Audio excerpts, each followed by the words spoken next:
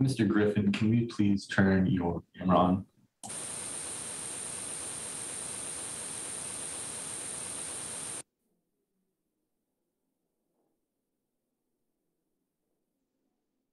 Hi, yes, thanks. Thank you.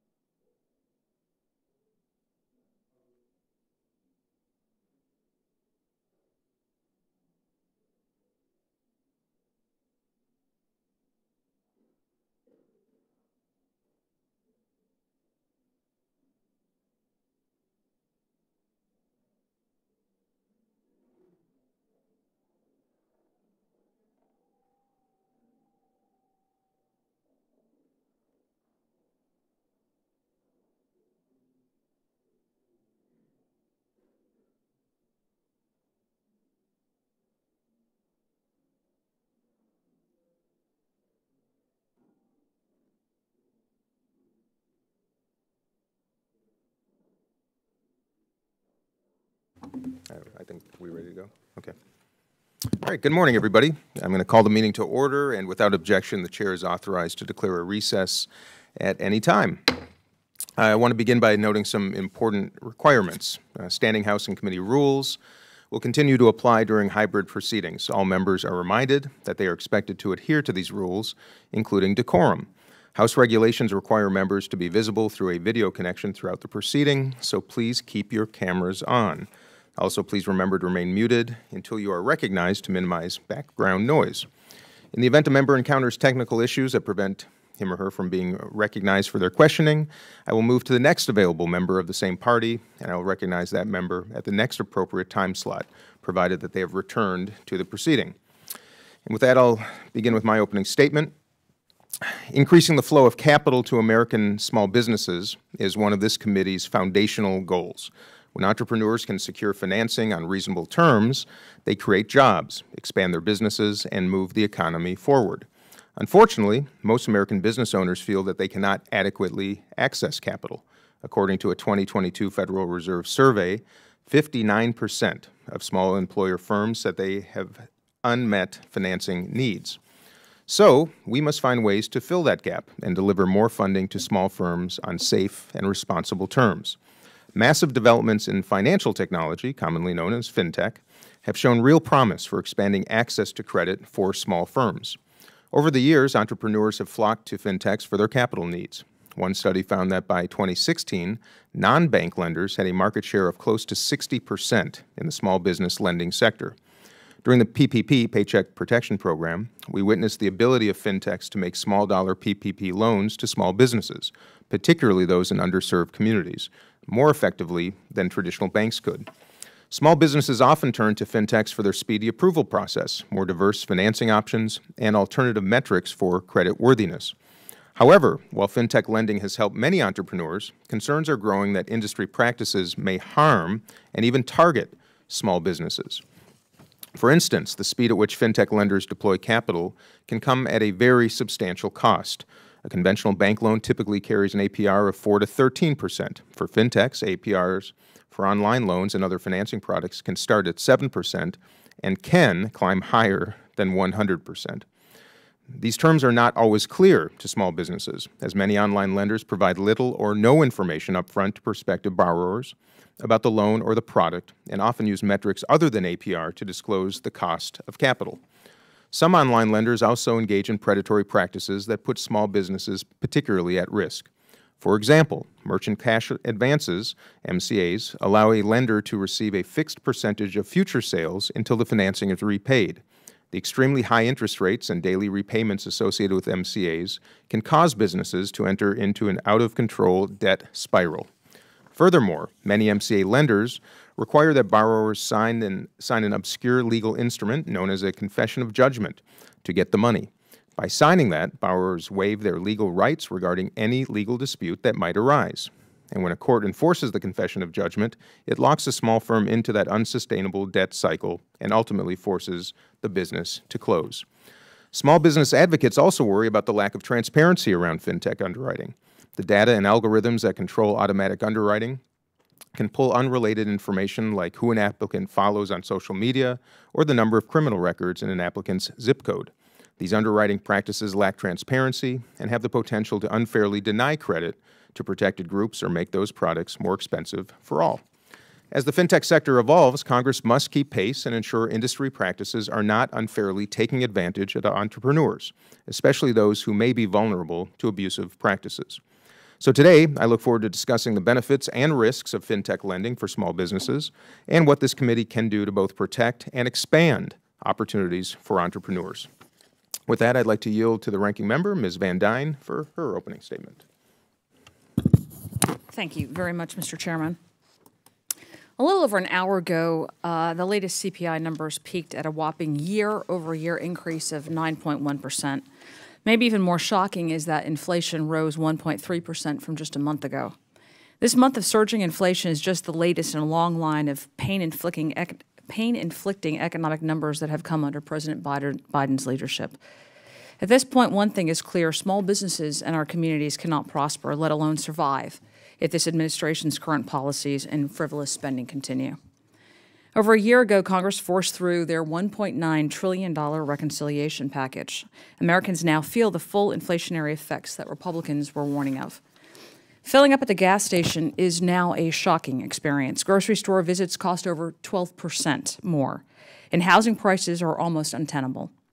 There's no doubt we are now paying for this administration's free money policies. And unfortunately, it seems that we've reached the point of deja vu. As labor shortages and supply chain troubles persists, we are back to talks of another $1 trillion reconciliation package. And if that wasn't bad enough, Democrats plan to include tax increases on small businesses in this proposed bill. While details are still developing, I want to say loud and clear that any changes or expansions of the net investment income tax will be a tax on small businesses' pass-through entities. When I visit the small businesses that make North Texas one of the quickest growing areas in the United States, they tell me the same thing. The government needs to stay out of the way. As we're all well aware, small business owners are some of the best America has to offer. And yet they struggle to be optimistic when it seems they are working against a tough economy and a government that just won't listen. According to a survey by NFIB, the number of small business owners expecting business conditions to improve has continued to go down, decreasing every month this year. Every American knows this is a difficult moment, but luckily we can turn the tide back in favor of economic growth. We can put small businesses back in the driver's seat by ending the trillions of dollars in reckless spending and aggressively reforming regulations. In addition to these challenges, access to capital remains an important issue for American small businesses, as it could be the difference between business expansion or business stagnation. At today's hearing, title suggests small business lending must include an examination of just how small business fairness over the last 2 years during the COVID-19 pandemic and how fintech lenders performed during the Paycheck Protection Program. And anything less would shortchange this topic. Given that this Oversight Committee hearing, I'd be remiss not to mention my disappointment that we have yet to hear from Secretary Yellen regarding her legal and statutory requirement to testify. Across the board, these are important issues and topics that deserve the attention of this subcommittee and members of Congress, and I look forward to today's conversation. I would like to thank all of the witnesses that are here today, and thank you, Mr. Chairman. I yield back. Thank you, Ms. Van Dyne. The gentlelady yields back.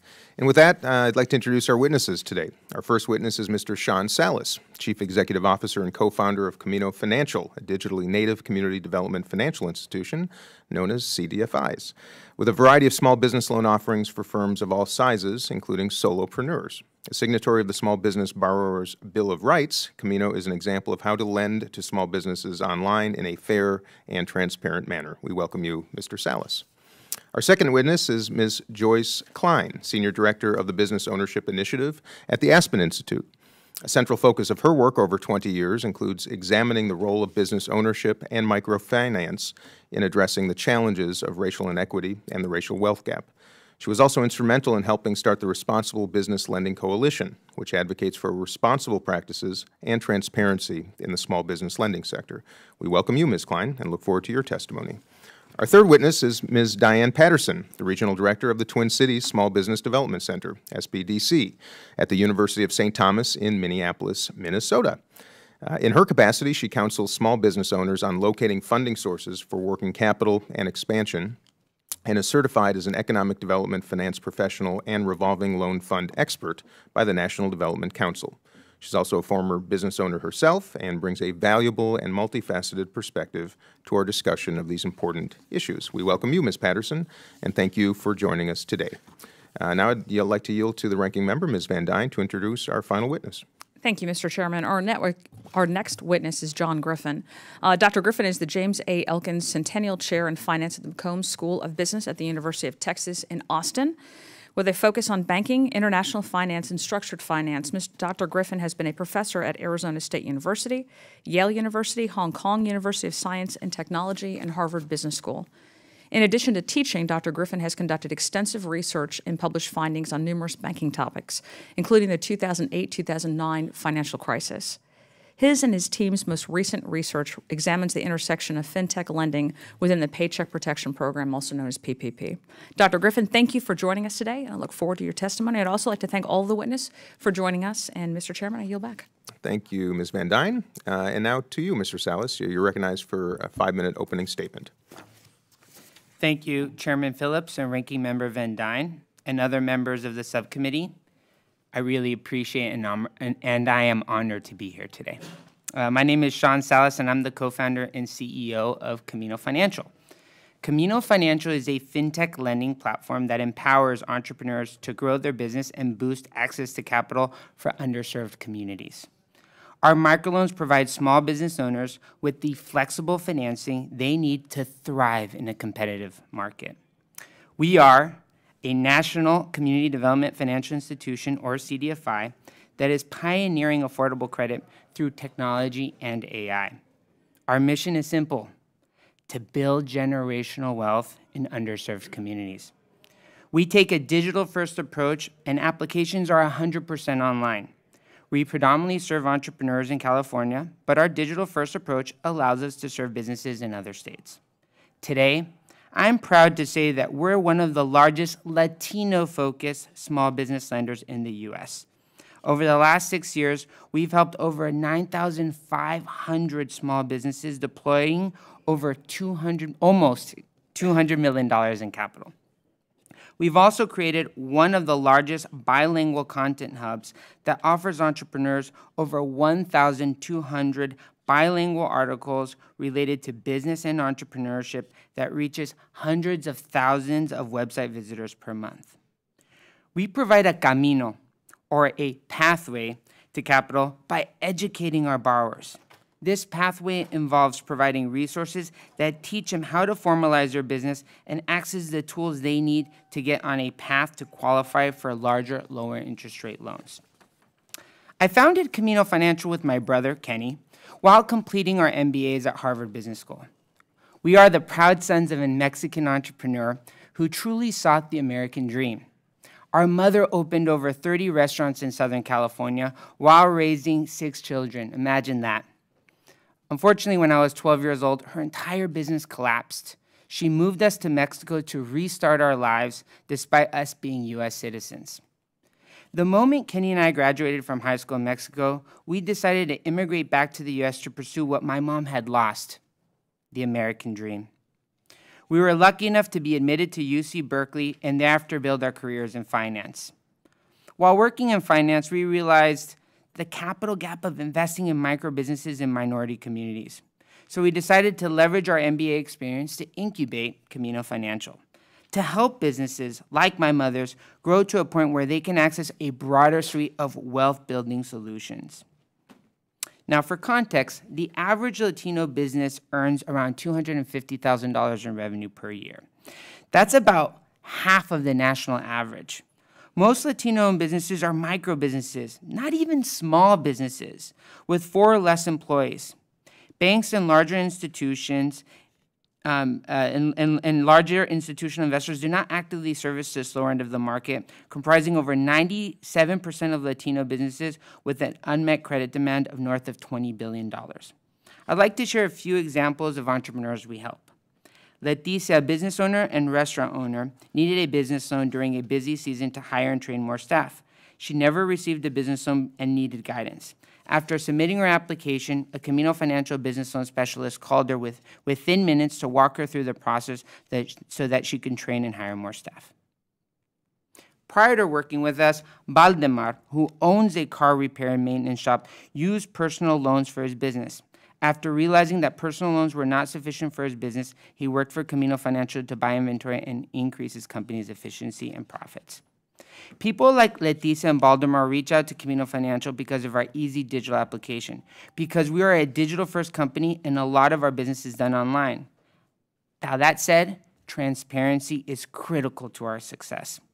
That's why we joined the Responsible Business Lending Coalition. That's also why we support the efforts of Chairwoman Nidia Velazquez to create protections for small business owners. We believe that borrowers should have access to responsible loans and information that allows them to uniformly compare and select the financing that makes sense for them.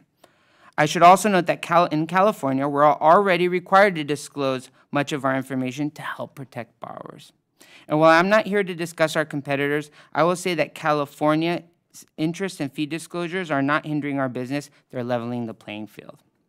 In the end, our business is about helping entrepreneurs achieve the American dream. It's my hope that we continue to grow will help many more budding entrepreneurs live that American dream. Thank you for your time and the privilege to speak today. Thank you, Mr. Salas. And with that, I welcome you, Ms. Klein. You're recognized for 5 minutes for your opening statement. Thank you. Chairman Phillips, Ranking Member Van Dyne, and members of the committee, thank you for inviting me to appear before the Oversight, Investigation, and Regulation Subcommittee today to speak with you about the importance of transparency and the role of financial technology in small business lending. My name's Joyce Klein, and I am the Senior Director of the Aspen Institute's Business Ownership Initiative. At the Business Ownership Initiative, we work to understand the needs of and the barriers facing the most underserved small businesses and to develop solutions for reaching them. We've been doing this work at the Aspen Institute for 30 years, and over that time, we've seen many changes in the financial services landscape. But one constant is that entrepreneurs still face challenges in accessing capital. And this is particularly true for certain types of entrepreneurs. It's true for women, for people of color, for immigrants, for those in rural communities. I also serve as the chair of the Responsible Business Lending Coalition, which is a network of nonprofit and for-profit lenders like Sean and Camino, investors and small business advocates. And we share a commitment to innovation in small business lending, but also concerns about the rise of irresponsible small business lending practices. And so my remarks today draw from both our work at the Aspen Institute and from the work of the Responsible Business Lending Coalition. So when considering the implications of fintech for small business lending, it's important to focus on financial technology in its broadest sense, which involves the application of digital technologies to financial transactions. And today, virtually every small business lender, whether they're a bank or a credit union or a CDFI or a fintech firm or some other type of commercial finance company, is using financial technology. And there are many ways in which financial technology can help expand access to capital to those who have been excluded from or marginalized in our capital markets. But through our work, we've learned that if the goal is to expand access to responsible capital, it's not the type of institution that's providing the financing or whether and how they use technology that's most important.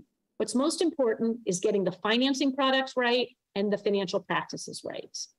So with regard to products, we've seen progress in increasing lending to underserved businesses. It's when lenders offer smaller loans and they underwrite by focusing on cash flow and a flexible approach to credit histories, rather than by focusing on collateral, equity, and credit scores. And the right practices are also essential in reaching segments of the small business market that haven't been reached by banks. And this is where CDFIs are particularly adept, and it's where fintech can bring technology that's accessible and user-friendly. But we have to balance greater access with borrower protections. The economics of smaller dollar small business lending are really challenging, and that creates pressure to sometimes use practices that can be extractive or even predatory. And so this brings me back to our work with the RBLC, where we've created the Small Business Borrowers Bill of Rights. The BBOR puts the small business at the center of the financing transaction, identifying 6 rights we believe should be upheld. And first among these is the right to transparent pricing and terms. The RBLC has been part of diverse coalitions that have been successful in passing small business truth in lending legislation in California and in New York. And the RBLC is grateful for the work that Chairwoman Nydia Velasquez has done to promote transparency and responsible practices in small business financing, including her leadership in introducing HR 6054, the Small Business Lending Disclosure Act of 2021, which would require lenders to disclose information that enables small businesses to make informed choices. So, the original Truth in Lending Act was not applied to some commercial financing because it was assumed that businesses had financial expertise that consumers did not. And while that's true for some businesses, it's not true for most. So most small businesses in the US are sole proprietors, they're not corporations, and they're home daycare centers and cleaning and landscape businesses and food trucks and small retail shops, hair and nail salons. They do their own books and finances. They may, but they may not even have access to a part-time bookkeeper or accountant to help them. And with the emergence of new small business lending financing products has come greater variation in how those products are structured and priced. And so we believe it's vital that when small business owners seek financing, they have the information to fully understand the costs and the terms of each offer, to compare across those products and make the best choice for their business. And central to that is the disclosure of APR, annual percentage rate, which is the only metric that allows borrowers to make apples to apples comparisons across products.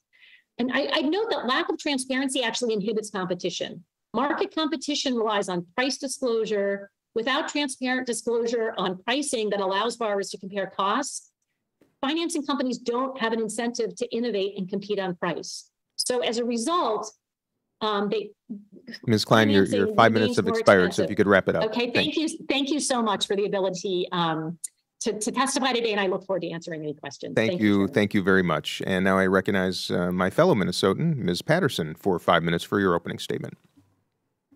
Thank you. Good morning, and thank you, Chairman Phillips and Ranking Member Van Dyne. My name is Diane Patterson, and I am the Regional Director of the Small Business Development Center in the Twin Cities in Minnesota. We've been a SBDC for over 31 years. The SBDC program is a national program that is a matching partnership program with the SBA and organizations of higher ed. We work with all kinds of businesses, small to medium generally, startup to exit planning. So we've seen a lot of businesses. We worked with a lot of businesses during the recession, and we certainly had a great deal of businesses coming to us during the pandemic. With today's online credit lending environment, where many fintech services offer a 4-minute application and 24-hour turnaround to access funds, the SBDC is seeing small business owners navigating confusing fine print, adverse interest rates, short loan terms, and prepayment penalties. These lending practices are especially harmful to small, young, less profitable, and minority-owned businesses who already struggle to access financing because they lack the business history or collateral that traditional banks require. Yes, the ease and speed with which small businesses borrowers can access fintech credit is appealing. These businesses tend to use this loan option in conjunction with other forms of credit, making them financially vulnerable. The application process for traditional lender takes days. The approval process itself can take weeks or longer, depending on the meeting schedule of the loan committee. Standing in stark contrast, two fintech options, Biz to Credit and Blue Line, advertise 4 and 5-minute completion times respectively. Both promise next day availability of funds. While fintech loans address pain points in the loan application process, these loans subject borrowers to much higher interest rates and other terms that cause many to default. The biggest issue in fintech lending practices is the lack of transparency in the price of their products. As consumers, we're accustomed to seeing rates of 5.5 to 6.5 APR. This commonly understood annual percentage rate terminology is familiar. It makes sense. Fintech borrowers read rates ranging from 3.5 to 4.5% and assume they are APR. What they do not realize is the fintech rates are regularly calculated on a daily basis. That results in a lending relationship that subjects the borrower to an interest rate in the range of 58 to 63%. Simply put, fintech lending practices are an issue with this daily calculation, the first of several fine print problems. On-deck interest rates are posted at 3.5 to 5%, but in reality, they range from 24.6 to 58.6%. Kabbage, on the other hand, advertises a loan fee instead of an interest rate. Lending Club charges 9.77% to 35.71% interest, but then assigns an additional loan origination fee ranging from 1.99% to 8.99%. The cost of fintech credit is high.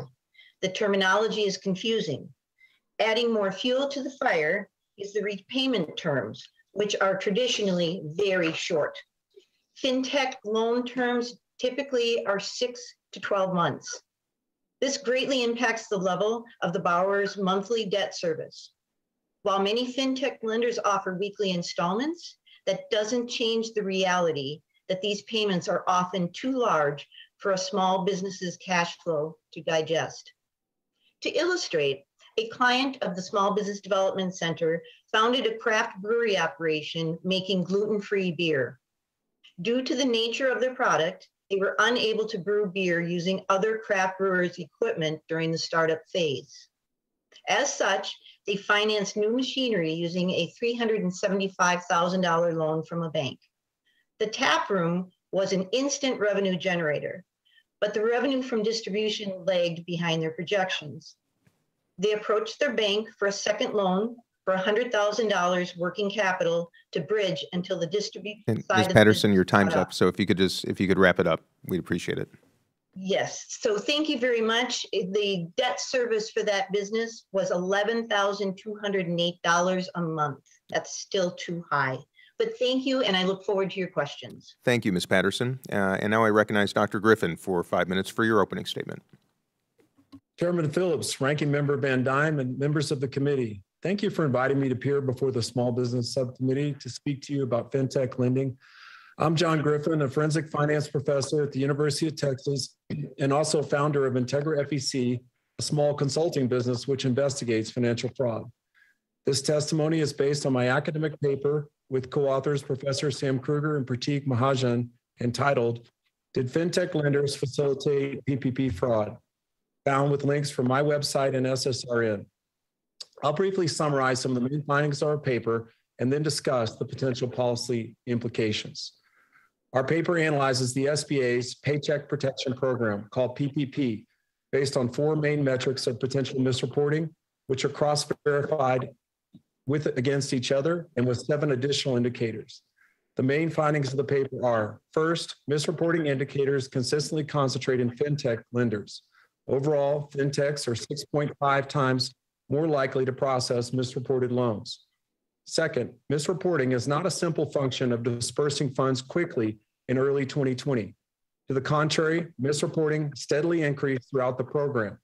At the end of the PPP program, in May 2021, the level of suspicious lending through fintechs are 4 times the level at the start of the program. Third, our 4 main measures place the magnitude of likely fraud at 64 billion, but our additional indicators and analysis point to 117 billion. Since these analyses use only public data and take a conservative approach, the total amounts are likely even larger. Finally, we find that suspicious loans are being overwhelmingly forgiven by the SBA at similar rates to other loans, and extremely few are prosecuted. A key result can be seen in Figure 2 from our paper, which is reproduced also in my report. The red and light yellow are fintech lenders, and the lenders in gray are traditional banks. The top 12 lenders with the most misreporting are all fintech and are all shown at the left of the graph. Though there are also some problems at traditional banks, most traditional banks are to the middle and to the right of the graph with consistently lower levels of misreporting. Interestingly, however, not all fintech lenders have high rates of misreporting. Our findings have important policy implications. First, the PPP program did not include robust verification requirements. This led to substantial costs to taxpayers, particularly in 2021, when there was less concerns to distribute funds quickly. Second, fintech lending, though praised for getting funds out quickly, needs substantial improvement in due diligence practices. 2 fintech lenders with an established track record persistently have low rates of misreporting, indicating that online lending itself need not be substandard. Third, 3 leading academic papers cited in my report show that the PPP saved relatively few jobs at an exceedingly high cost per job. Along with our evidence, this indicates that the PPP program was an ineffective use of taxpayer dollars and should cause one to reconsider the efficacy of future SBA lending programs. Fourth, incentives in the PPP appear misaligned, and that fintech lenders with few employees, relatively little track record, and lax due diligence procedures made billions of dollars dispersing fraudulent loans. In my opinion, the fintech organizations and individuals who facilitated such activities should not be allowed to engage in future government programs. Fifth, the increasing scale of fraud through time indicates that the fraudsters targeted the program and current penalty and enforcement systems are not effective. If the system is not changed for future SBA lending programs, the most likely outcome is even more of the same. Government agencies can assist in transparency by making more detailed data widely available. Finally, though we should try to design better systems for the future, fraudsters typically find new holes in the system. This is why I believe that serving justice for financial crime is not simply old-fashioned and backward-looking as some might think, but rather forward-looking as well. Our analysis shows us that less than 1 in 10,000 loans with a misreporting indicator has been prosecuted. Without prosecuting organizations and networks of individuals who stole billions of dollars from U.S. taxpayers, these same individuals will most likely mount even more costs for society going forward. Additionally, justice serves as a warning to others and deters future crime. Much more can and must be done. Other important details can be found in our academic paper online. Thank you for your attention to these important issues. I look forward to further questions. Thank you, Dr. Griffin, and thanks to all of our witnesses. We appreciate everything that you have shared with us. I'll now begin by recognizing myself for 5 minutes. My first question is to you, Ms. Patterson. We all know the SBA has not yet allowed fintechs to participate in programs other than PPP, but they've clearly shown potential in expanding access to capital for small businesses. However, their involvement in the wider small business lending sector and in PPP specifically have also raised serious fraud and transparency-related concerns, as we've heard in testimony. You detail in your testimony that guidelines to set uniformity in fintech lending practices specific to the cost of capital would be worthy solutions to this issue. So my question is, what should the SBA and this committee specifically focus on as it deliberates on the potential involvement of fintech specifically in SBA lending programs, particularly given that in SBA lending programs, the agency often sets the underwriting terms? Primarily, and all the witnesses mention this, it's the transparency piece, as well as a reporting piece. We really don't have good data regarding the default rate of fintech loans. We surmise that it's much higher than traditional lending, we really don't have that data. But from a borrower standpoint, the transparency is key. When you tell a client that their interest rate is 58.6 and they thought it was 4.5, that's really hard for that business to digest. The other thing that we're seeing is once the borrower understands the terms that they have signed on to are the prepayment penalties, which can be as high as 20%. And so when they recognize that they are paying 60% interest rate and they want to refinance that loan, they have difficulty doing so because it's principal plus the prepayment penalty. And so we don't see them refinanced. I've only seen one, and that was actually that craft brewery, because the bank was nervous that they would not get their original $375 back. So I just think from a regulatory standpoint, I love the accessibility of fintech loans, but we need that transparency so that borrowers truly understand the loan documents that they are signing, the interest rate, and what that impacts if the term is only 6 months to a year. All right. Thank you, Ms. Patterson. So now, Mr. Salas, I'll turn to you on the same subject.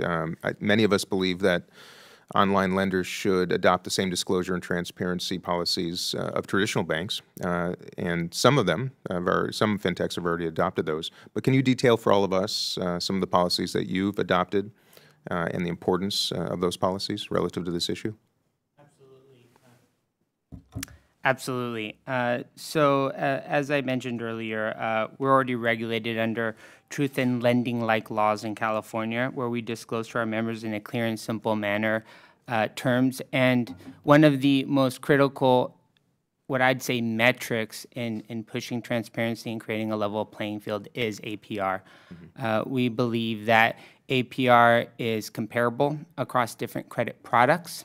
That every lender needs to use their best commercial efforts to disclose that APR at their earliest convenience. And we have not been hindered at all from a business perspective in that disclosure. And we have found that by having that requirement under law, it creates for a more fair and competitive marketplace, which ultimately benefits the borrower.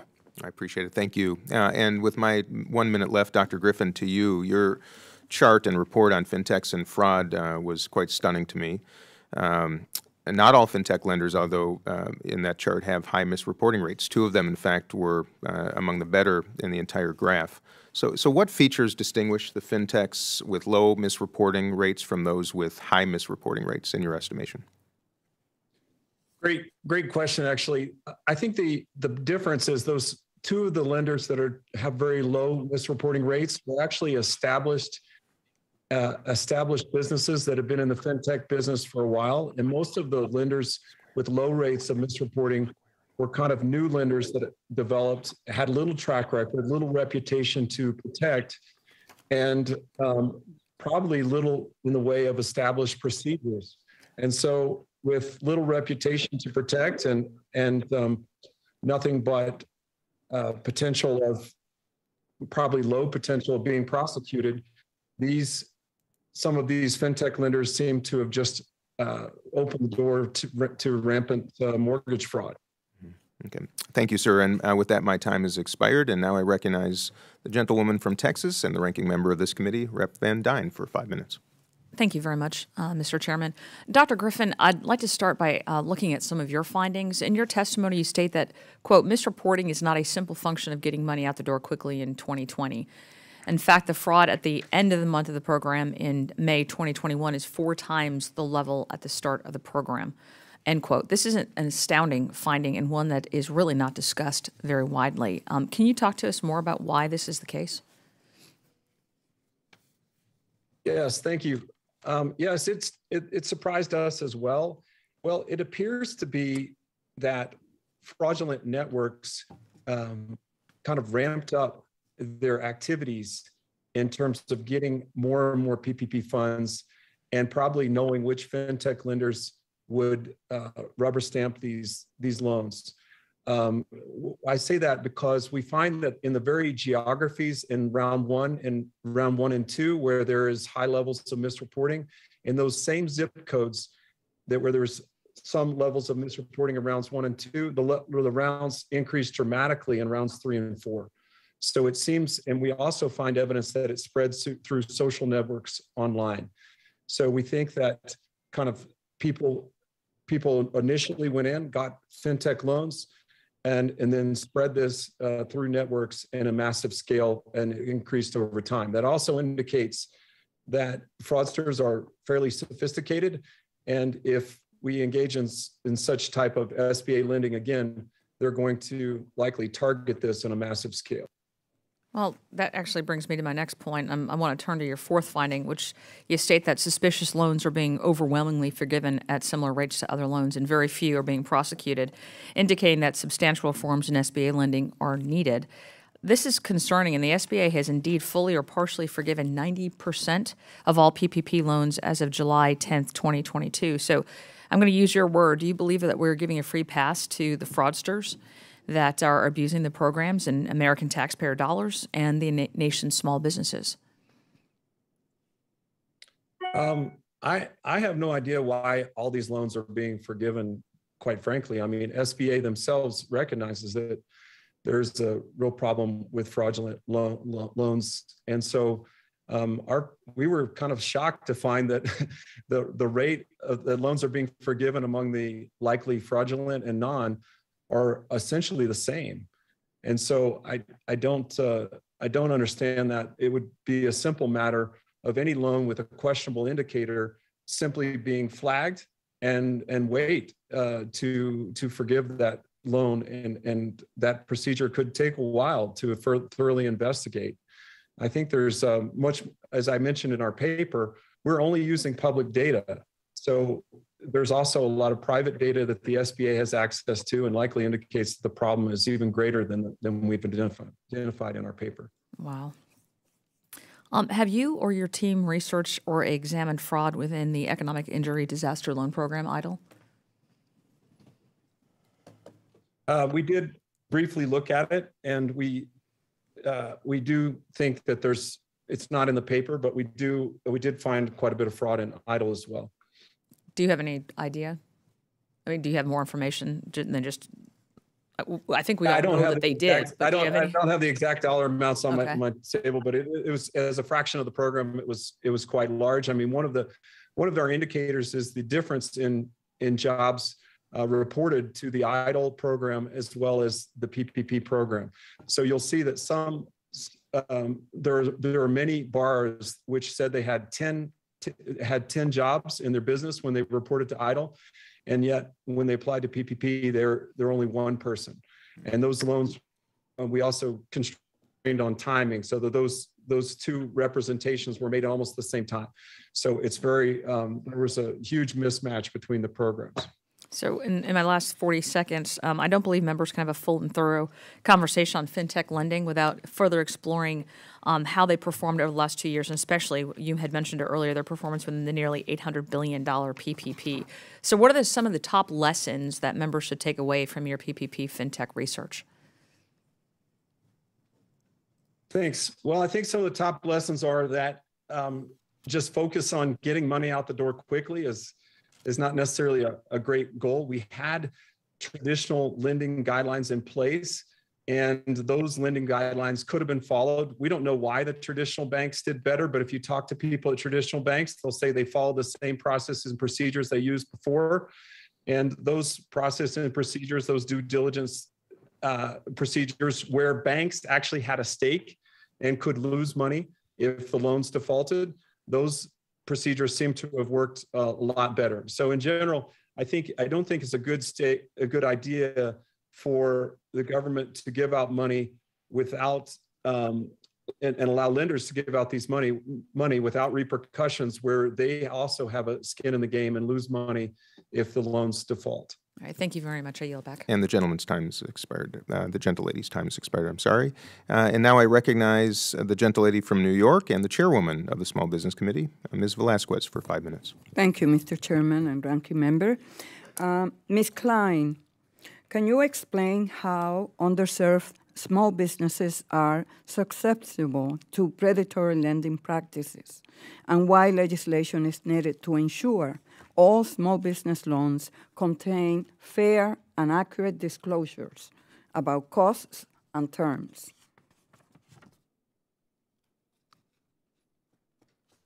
Yes, thank you so much for that question, Congresswoman and Chair Velasquez. And as I noted in my testimony, the Truth in Lending Act was originally not applied to commercial transactions because it was assumed that businesses had access to financial and in some cases access to legal expertise. And that's true for large firms, but it's certainly not for the smallest firms. And I think both Ms. Patterson and Sean gave some really good examples of the kinds of small firms that they work with. And I think one of the things that's also really important, not only to understand is, that these firms don't necessarily have this level of financial expertise. The other thing that's important to note is that in many cases, a small business owner's personal and their business finances are closely connected. So a small business owner often uses her personal credit score when she's applying for credit. She may pledge personal assets or make a personal guarantee against the financing that she's receiving. And often when there's a mismatch between sort of income or revenues and expenses, she's drawing on her personal savings or she's choosing not to pay herself so that she can meet her other financial obligations. And so I think this assumption of who small business owners are, that was, the reason behind not sort of applying the original Truth in Lending Act to commercial transactions just doesn't quite hold up. So what we want is we want business owners to be able to make the best choices that reflect their financial circumstances, their personal circumstances, their business circumstances. And that's why truth in lending-like disclosures are really needed for small business loans. So Thank you. Have the information they need. Thank you. And Ms. Klein, my legislation, Truth in Lending Bill, gives the CFPB regulatory authority to include small business loans and financing products. Given that CFPB already has jurisdiction over the Truth in Lending Act and Section 1071 of the Dodd-Frank Act, which vastly improves small business lending data collection, do you agree the CFPB is the appropriate federal agency for overseeing this space? Yes, and I would speak here both wearing my Aspen Institute hat and the Responsible Business Lending Coalition hat. We agree that there's an existing framework at CFPB that's based on its oversight of existing TILA protections for consumers, and that provides a good foundation for extending these protections to small businesses seeking financing. And my legislation will create a federal regulatory floor, meaning that states can enact stronger protections than in federal law. However, I have heard that to prevent jurisdiction shopping by online lenders, federal law should establish a ceiling instead and preempt state law in this space. What are your thoughts on whether federal law should preempt states in regulating these lenders and products? So I'd say, our frame again, as we start, is to start with the interest of the small business owner. And from that perspective, your legislation, HR 64, already does the most important thing, which is to require the right set of disclosures that includes APR. And we think small business owners across the country deserve that information. So with regard to preemption, I'm going to speak based on my work at the Aspen Institute. And then if needed, I'll clarify later the formal position of the Responsible Business Lending Coalition. But from the perspective of my own work, I think a federal standard is really helpful. Many lenders, CDFIs, Fintech lenders, other lenders work in multiple states, in some cases nationwide, and having one set of required disclosure would be more efficient for them. It would enable, if we want financing costs to go down over time, I think a strong national standard is the way to go. Thank you. And New York and California have both passed truth in lending laws for small business loans, and in implementing them, they carve out floor plan financing and real estate investment property from the loss coverage. Are those exemptions something we should consider at the federal law level? Thank you. I think our preference as the Responsible Business Lending Coalition would be to have all small business lenders subject to the same requirements for all products. I think that creates a level regulatory playing field that doesn't preference some types of products or lenders over others, which I think is important. However, I'll also note we did, support the final legislation that passed in California and New York. Thank you. I yield back, Mr. Chairman. The gentlelady yields back, and now I recognize the ranking member of the Subcommittee on Economic Growth, Tax, and Capital Access, the gentleman from Pennsylvania, Mr. Muser, for 5 minutes. Thank you very much, Mr. Chairman. I thank the ranking member Van Dyne as well for holding this hearing. Thanks to all of our witnesses. Certainly, I think we all know small business today are facing tremendous challenges. It's somewhat of an endless list, from inflation to labor shortages to all kinds of supply chain disruptions, unpredictable new regulations, and of course, challenges to access to capital. So, Dr. Griffin, very interested in your testimony as well as the graphs and all that you provided us. So when you speak of the issues from the lending on PPP, you meant related to fintechs as well, of course. Do you think is there an 80-20 rule? 20% or 80% of the fraud was coming from 20% of the participants? Would you say that's perhaps fair, or maybe you could elaborate on that some? That's an interesting point. Yes, I think that the fraud is likely perpetuated by a smaller number of actors than you might think, because our analysis shows that the fraud is concentrated in certain CBSAs, and even within those CBSAs, concentrated in certain zip codes. That indicates that it's not just a few people getting this idea randomly and applying for the loans, but rather organized networks, recruiting people, getting fees, maybe coordinating with other organizations to facilitate the fraud. So I think it's an organized, our evidence indicates it has an organized fashion to it, and that the likely number of players that were orchestrating at least the rampant fraud is probably more aligned with like 5% of the people doing 90% of the fraud. Great, thank you, Mr. Salas. I want to ask you a question, if I can, please. So, what do you consider to be your biggest concerns or your customers' largest concerns in their needs for access to capital? In a way, why does your company exist when there's community banks and everything else out there? And also, what is your feeling about there's some fintechs and some of the commentary that's been made here on these outrageous levels of non-transparent interest rates? Give me some thoughts on that. Absolutely, and thank you for the question. In our experience, entrepreneurs have some clear market demands, and I just want to outline what those demands are. 1 is transparency, 2 is simplicity, 3 is affordability, and 4th is expediency. Camino Financial, we try to meet these demands for our borrowers in the most responsible and cost-effective way. And I do want to underscore to the second part of your question, the importance of transparency. I recognize that there are bad actors in this industry that have over-anchored on one of those particular principles, which has been underscored by this committee, expediency over transparency.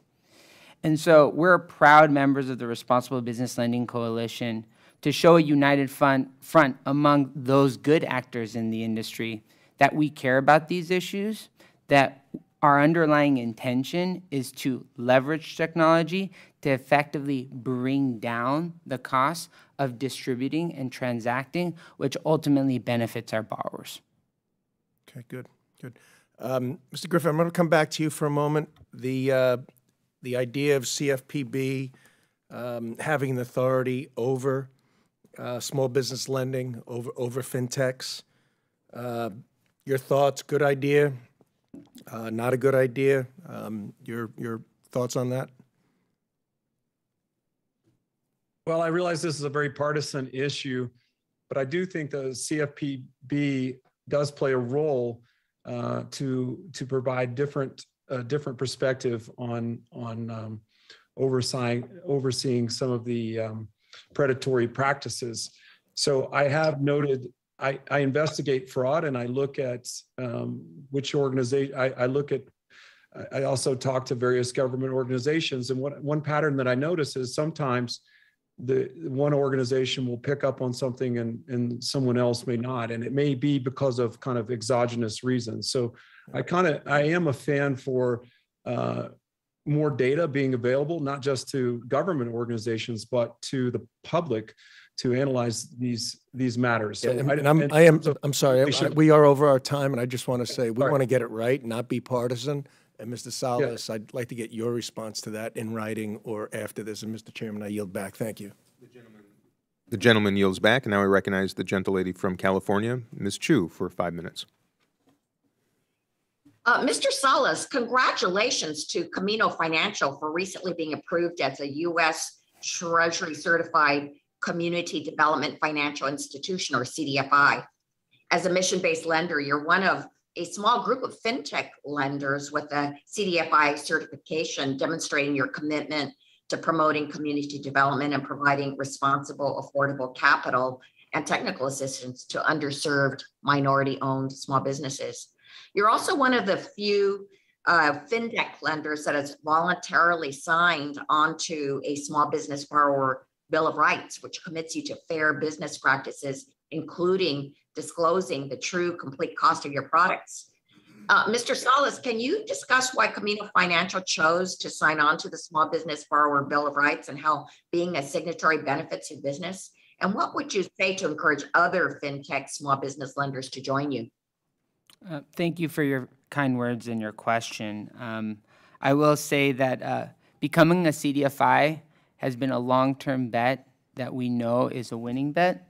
It took us 3 years to get certified in multiple applications as one of the first, if not the first, digitally native CDFI with a national designation focus on small business lending. So we're proud to be a CDFI and appreciate the question.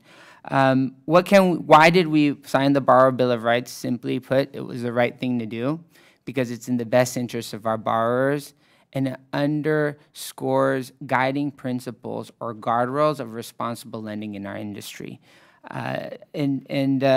I encourage other fintechs to do the same, and if you don't, we're going to put you out of business. Well, I also appreciate the fact that Camino Financial is pursuing a community advantage lending license with the SBA. Community advantage is something that could benefit small businesses so tremendously if they had greater access to it. And because fintech lenders are much more likely to serve the smallest businesses unable to access products from traditional lenders, they're kind of going after the same market.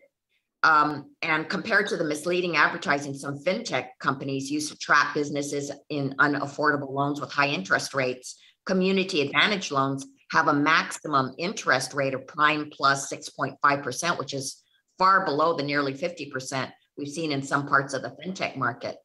Community advantage lenders also provide their clients with technical assistance that some fintechs may not.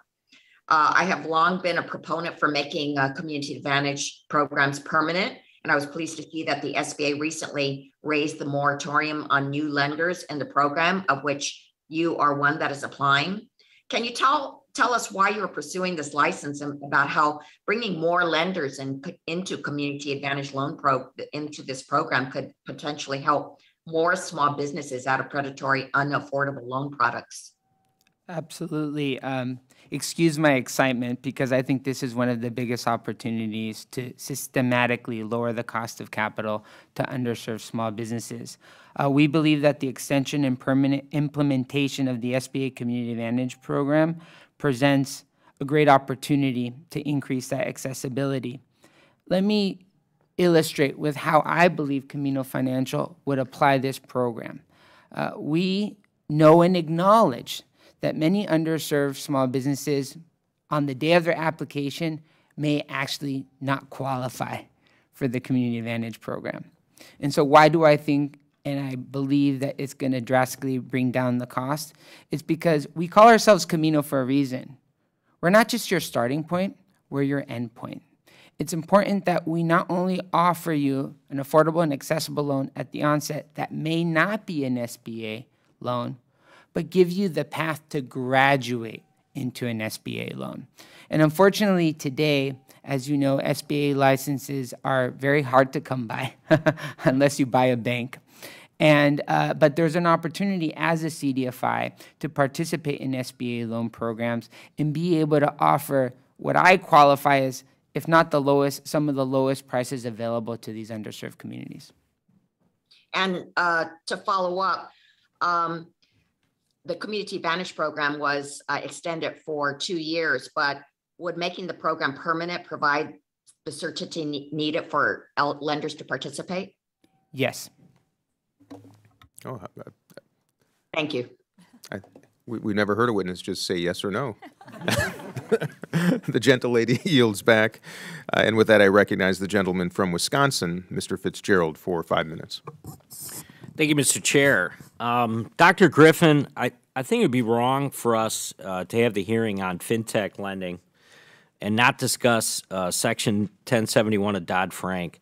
Since CFPB issued its proposed rule, I've heard from several financial institutions about the negative impact that this will have on both small banks and small businesses. Even CFPB Director Chopra expressed concern regarding the regulatory burden the proposed rule would have on small banks. But it's not just traditional institutions that would feel the effect of 1071. Non-bank lenders and fintechs would meet the 25 covered credit transaction requirement that will be subject to the same data collection burdens as other financial institutions. The result of this proposed rule will be fewer loans and decreased access to credit for small businesses. I want to thank the ranking member Lukenmeyer, for his leadership on this issue, including sending a letter to the director outlining the concerns of small business committee members with the proposed rule.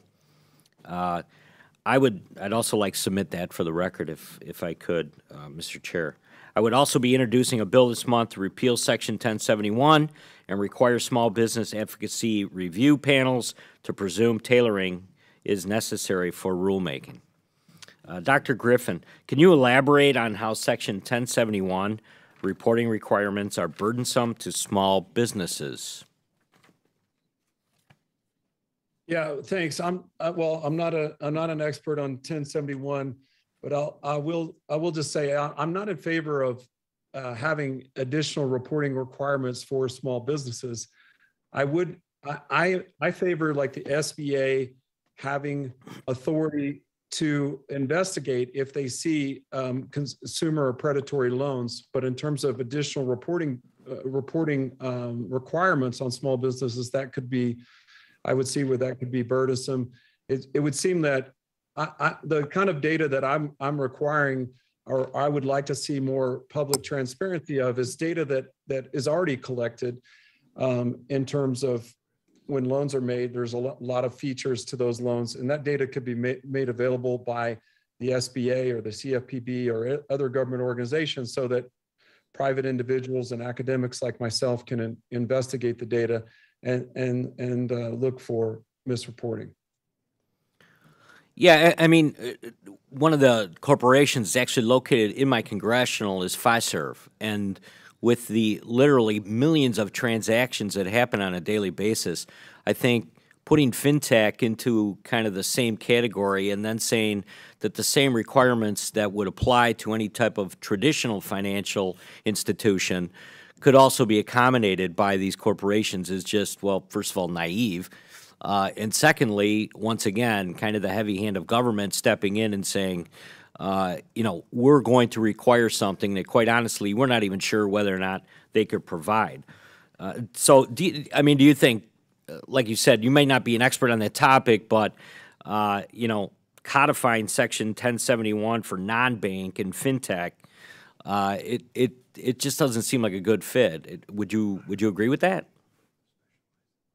You know, I'm not comfortable making a up or down decision on it without knowing more details. But I would say that fintechs along with traditional banks, already collect a lot of information. So I would favor whatever information they're existing collecting in their loans and so forth to make all that data available to some reporting agencies. And that if they simply did that, that would not require additional burdens. If they're requiring to give a survey to all their customers, then yes, that would be an additional burden. But just taking blanket downloads of the data they already collect and passing that on, I think that would be sensible, but that's probably not what the rule's about. But anyway. Yeah, and I apologize if I'm putting you on the spot, and I know we're into kind of an area that no one's really had to dive into yet. But the other thing I'll just say in closing is when we looked at the PPP program and kind of the requirements and the financial institutions and the oversight that was obviously in place when you're talking about some of the small banks and credit unions, there was obviously much less fraud. Again, I don't know how we apply these things when you're talking about fintech with the scale and the size of what these companies are doing. So again, more of a comment than a question, I guess. I wish we would simply kind of avoid that if we could, and I yield back. The gentleman yields back, and now I recognize the gentleman from Florida, Mr. Donalds, for 5 minutes. Thank you, I'm on. There you go. Thank you, Mr. Chairman. This is always an interesting topic for me, considering the fact that a lot of reasons why we're in this issue with respect to the new innovations is because banking regulation in the United States has actually been terrible. It's actually crippled community banking in the United States. We all know it. That's why you've had so many different aspects of innovation that have matriculated, because the desire for small borrowers, small businesses, micro businesses, and people at the lower levels of our socioeconomic strata still need capital. They still got to borrow money. And the banking system as it exists today cannot meet the demand because of the ridiculous regulations brought from previous iterations of Congress a decade ago, 2 decades ago, so on and so forth. I stand still in the position today that Dodd-Frank either needs to go completely or be completely reformed, because what it actually did was cripple the ability for capital to reach some of the smallest enterprises in the United States. That being said, Dr. Griffin, one of the reasons I have an issue with an expansion of CFPB's authority, which, by the way, the CFPB, in my view, is not constitutional because there's no oversight authority from Congress for them to operate. They basically operate in the ether.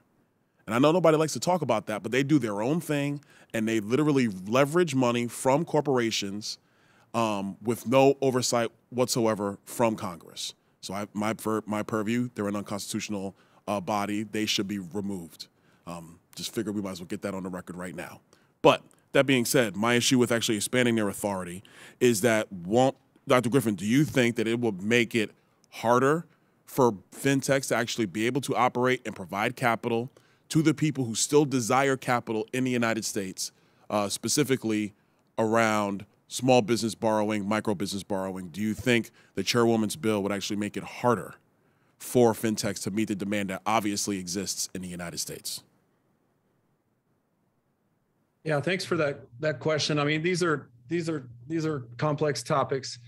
I would start by saying that I think oftentimes with regulation, there's two approaches. One is to try to create a lot of safeguards on the front end to prohibit potential problems on the back end. And there can be problems with that. As our program, as we showed with the PPP, there were substantial problems with the program. Now, we should always think about designing better programs and so forth, but I am a big advocate, as I was mentioning at the end of my talk, of having stronger consequences at the back end. And whether that comes from existing organizations like the Department of Justice, the Securities and Exchange Commission, or other regulatory bodies, perhaps the CFPB, I would have that to be more repercussions for organizations that violate the rules, rather than creating a lot of regulatory tape at the front end that could actually because one of the problems with that regulatory tape at the front end is it does prohibit new competition and can actually entrench those people that are able to navigate the rules, entrench those people in the market and actually cause, prohibit new competition. Well, I appreciate that. And one of the area I want to get on real quick, and I heard it in one of the witnesses' testimony earlier today, was about APRs and the annual percentage rate. Listen, as a banker, from a recovering banker, because I'm not in the industry anymore, obviously, but as a recovering banker, you cannot, it has never worked to apply short-term loans and subject them to APR calculations. The debt is only outstanding for a week, 2 weeks, maybe 3 weeks, and you're going to apply an annual percentage calculation to it. The APR, quote unquote, might sound technically right, but the problem is that the credit is not extended for a full year. So you're comparing apples and oranges. That it just never has really made much sense to try to apply APR terms to some of these short-term lending instruments that are designed to be short-term, that are short-term. Dr. Griffin, last question to you in the time remaining. Do you think that it's actually beneficial to these borrowers to have these APR disclosures, which in my view are misleading anyway? Yeah, I actually disagree with you on that. I would like to see the APR disclosed. And if there are caveats, like the APR would only be for a certain period of time, they could disclose that if the loan is only for X months. But the one problem is if the loan is like only a month originally, but then it extends to a longer term, then it could end up being an APR. So I do think that transparency and giving accurate information to borrowers and putting all the information on a level playing field so that borrowers can make the appropriate choices. I'm a finance professor, and I can tell you that sometimes my colleagues are confused by some of the terms in various documents. So I do think there's some role to transparency and putting things on a level playing field for better competition that way, actually. And the gentleman's time has expired. And seeing no other questions, I want to thank all of our witnesses for being here today. New technology can expand access to timely credit for underserved entrepreneurs, increase financing options, and improve day-to-day operations for small businesses. But as we've seen today, these new technologies have also been used to take advantage of entrepreneurs. As a Congress, we must take steps to ensure that this rapidly developing sector has adequate protections for small businesses. Today, we've discussed several common sense policies, from transparency policies to disclosure policies that can help root out predatory practices and ensure fairness for small business borrowers around the country. So I look forward to working with my colleagues on both sides of the aisle to advance solutions that expand access to affordable capital while safeguarding small firms. Without objection, members have 5 legislative days to submit statements and supporting materials for the record. And without any further business to come before the committee, without objection, we are now adjourned. Thanks, everybody.